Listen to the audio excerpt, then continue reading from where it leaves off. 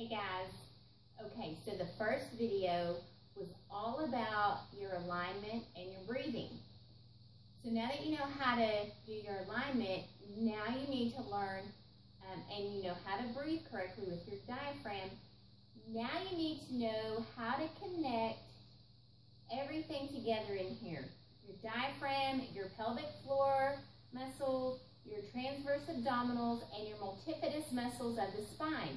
Those are your four main muscle groups in here. That's your inner core muscles. These need to be working together like gears, okay? If one is worked in isolation, then the other gears can't turn, okay? So what you need to do, I want you to lay back on your back, okay? And get the diaphragm breathing correct. So, oh, and when you lay down, what you have to do is make sure that you're not tucked. You want some space under your back. So how you do that is you make a diamond with your fingers and put your heel of your hands on your hip bones and these fingers on your pubic bone. And you rock back and forth, and you don't want your fingers up higher than your thumbs, and you don't want your thumbs up higher than your fingers. You want it to be flat and balanced, okay?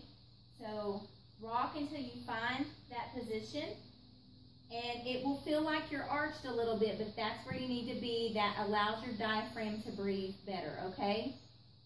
So as you're laying here, go ahead and take a deep breath. Okay? Now, see if you can take a real deep breath. As you do, can you feel your pelvic floor kind of fall? A lot of people can't. That's okay. Okay, so now what I want you to do is some Kegels.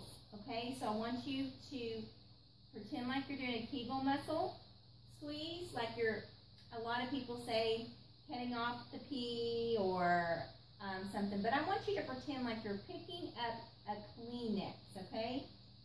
So lift the pelvic floor muscle up and down, and up and down. Really squeeze it in and release it, okay? So now I want you to do an elevator.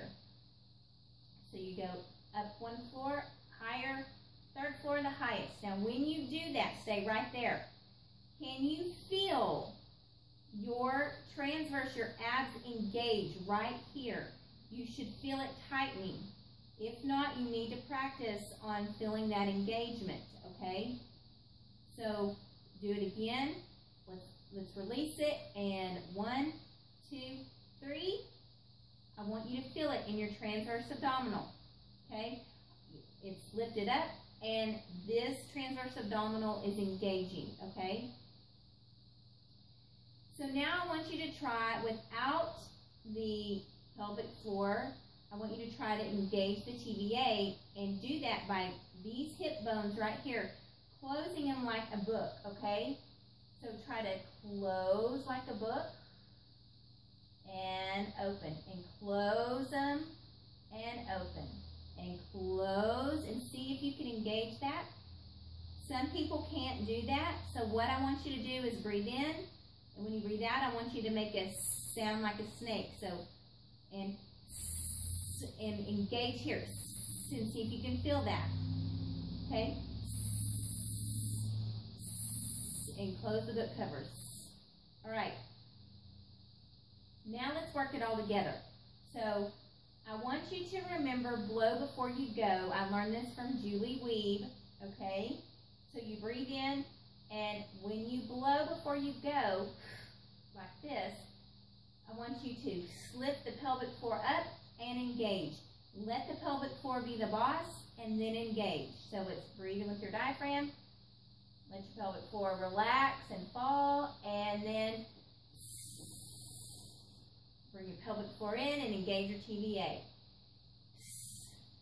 So those are the things you have to learn to do, especially when you're doing the breathing homework that I provide for you in the program. So, but even just doing this, you should feel an ab workout, okay? So just keep practicing engaging all of those muscles, and as you do that and you breathe with your diaphragm and then you let everything out, and it's like you let the air out of the balloon and pull it all up and together. And when you're breathing with your diaphragm, all of those two are also working the multifidus muscles of your spine. So getting into a habit of this should also help you if you have back pain, okay? All right, that's it for today. Bye.